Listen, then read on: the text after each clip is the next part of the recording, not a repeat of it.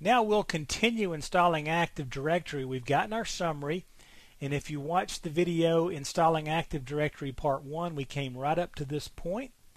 I do want to point out here that as we went through that installation in Part 1, it starts to bring up all kind of questions about DNS and about various other aspects, functional levels, and we will get to those later on in the course. And you do need to understand those for the exam. Now notice we can export our settings to an answer file, and that's for automated installs of Windows Server, and that's actually covered in a different class. Now once we click Next, the wizard is now configuring Active Directory domain services.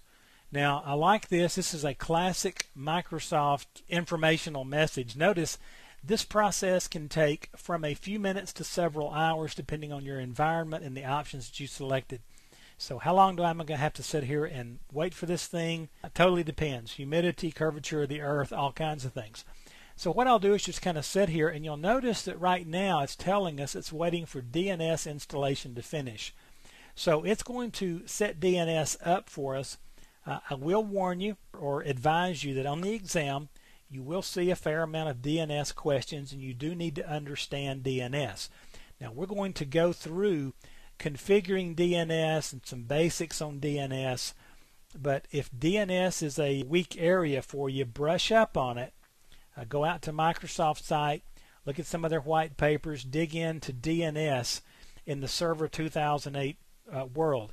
And while we've got a couple of minutes here while this Active Directory installation is going, let me point out to you that a lot of times now when you go out to Microsoft's site and you're looking for instructional information about DNS, for example, if there haven't been major changes since, say, Server 2003, they will point you to white papers or to instructional information on Server 2003.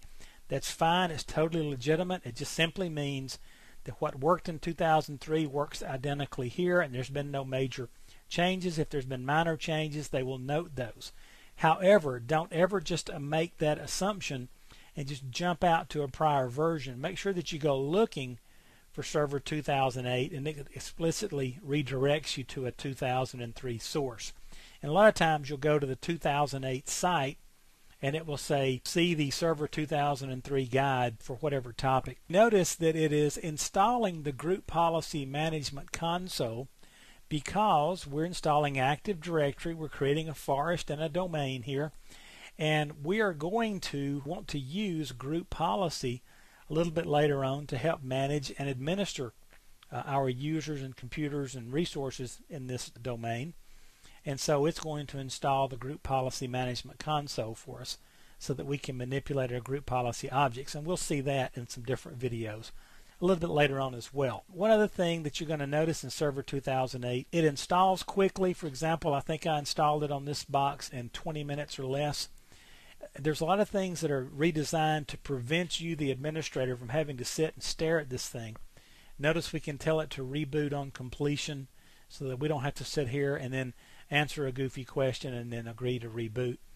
But in this instance, since we're trying to learn, we will just sit here and watch it and answer all the goofy questions.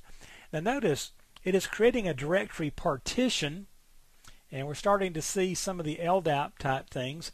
And notice there's 1,060 objects remaining. There was 1,300 and something just a couple of seconds ago. We're now down to 869. So we're progressing through this pretty quickly. And those objects we will get to a little bit later when we talk about the objects in Active Directory and some of the things that we can do with Active Directory. Now, as you can tell, installing Active Directory is not exactly rocket science. You don't have to really understand the inner workings of Active Directory. However, the more hands-on you've had with it, the more comfortable you're going to be. And make sure that before you go take the test that you actually do a couple of these installations. Read everything in the wizard and just make sure it all kind of makes sense to you and you're familiar with it, because you will get questions on the exam, guaranteed, about installing Active Directory. Now it's doing some other things here, setting the local security account policy. It's going through some security setups here. It's configuring the DNS server service. It will put that out there, get it started, start it up on the machine. And just like that, notice Active Directory is now installed on this computer for the domain VTC class. And we'll talk about site names a little later. I will click Finish, and I will restart now. And at this point, we have installed Active Directory.